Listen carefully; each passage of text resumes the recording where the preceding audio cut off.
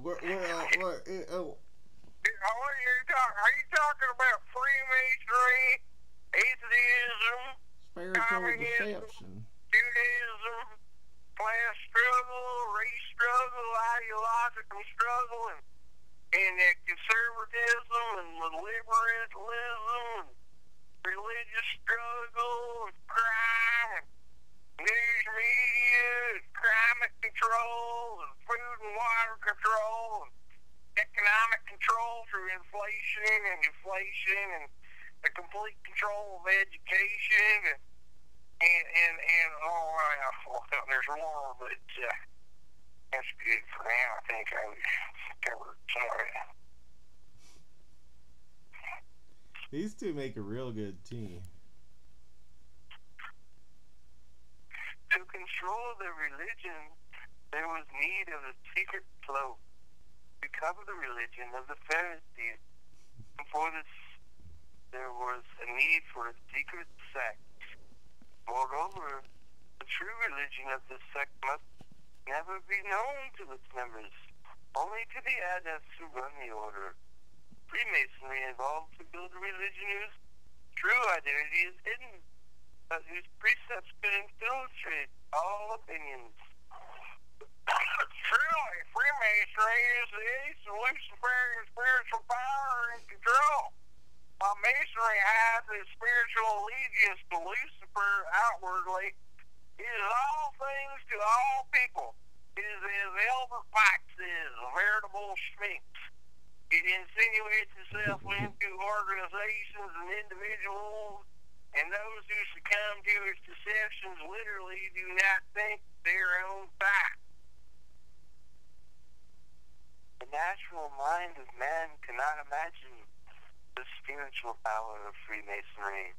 Only the power of Christ can protect us from it. That Masonry operates on a system of dualism, which means that all things must balance. Let me explain it. We'll get down, Bill. Masonry creates conflict by controlling the good guys and the bad guys, as well as the ideology of the conflicts. See, we see today that one of the best examples in history in capitalism and in communism is, Russia, when I say that. But Freemasonry controls both sides of the economic and political expense of the people subjects on both sides. Get that?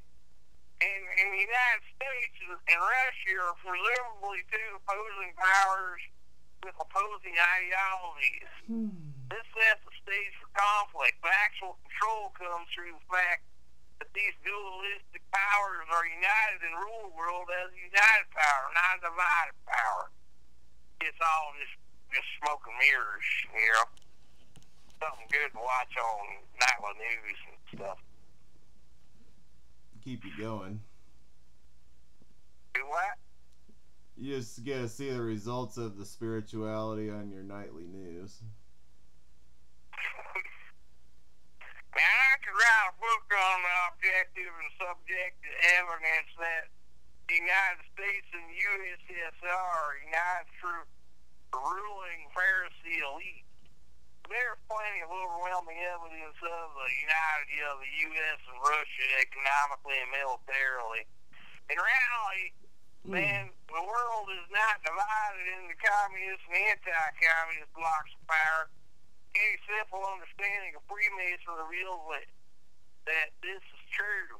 We have tried with little success to point this fact out to so many duped Americans who have exhausted themselves fighting a communism which they thought to be Russian in origin.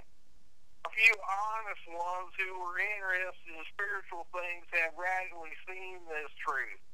Please keep in mind that the people of America and Russia must be continually deceived for this Pharisee elite to continue to use their human and natural resources to dominate and control the rest of the world. Absolutely.